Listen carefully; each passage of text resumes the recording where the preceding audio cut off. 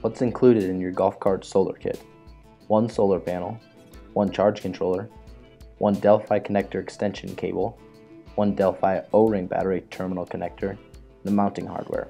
Additional tools you'll need: a drill, zip ties, a drill bit smaller than 1/8 of an inch, Sharpie, an insulated crescent wrench, nut driver, Phillips head screwdriver, socket set, multimeter, and if available, a heat gun.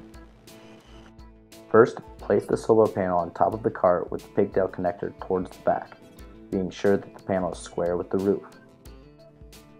Next, use a Sharpie and mark where each snap makes contact with the roof, being careful not to move the panel as you do so.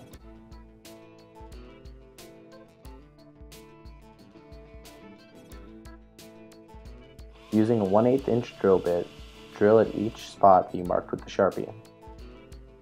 Using the Phillips screwdriver, take the self-tapping snaps and screw into each new hole. Place the solar panel back on the roof of the cart and snap into place. Connect the 15-foot extension cable to the pigtail connector on the back of the panel, being sure to leave some slack at the top of the cable. Use zip ties or twist ties to run the cable down the roof support to the base of the seat. Run the cable through the foot of the backrest, which connects to the body of the cart, and pull the excess cable through, placing down by the batteries in the cart.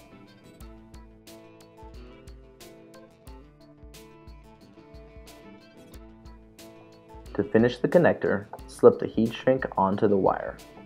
One side of the wire is ribbed. This side will need to be placed into the A portion of the connector, and then snapped into place. Pull the heat shrink into place at the top of the connector, and begin to shrink the material into place.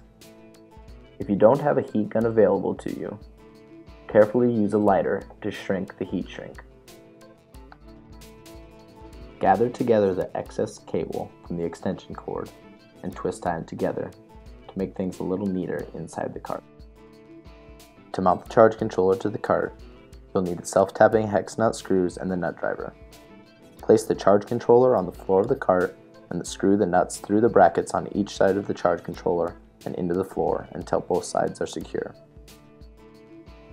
Locate the master positive battery terminal towards the front and the master negative battery terminal toward the back so that you can connect the O-ring cable to them. The positive side of the O-ring connector is marked with a red piece of heat shrink.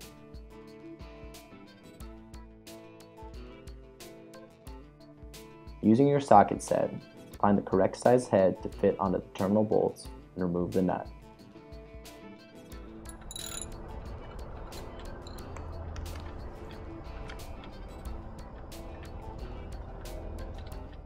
Place the positive and negative sides of the O-ring connector to their matching terminal and replace the nut to tighten them back into place.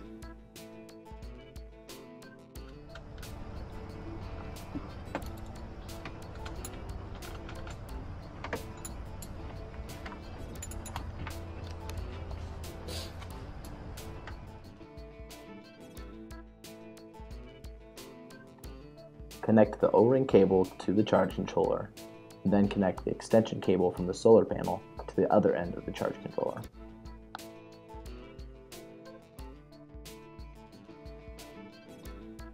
Replace the seat on your golf cart and you are finished. Take your cart out and enjoy the extra driving range and battery life that Powerfilm's solar golf top brings to you with a little help from the sun.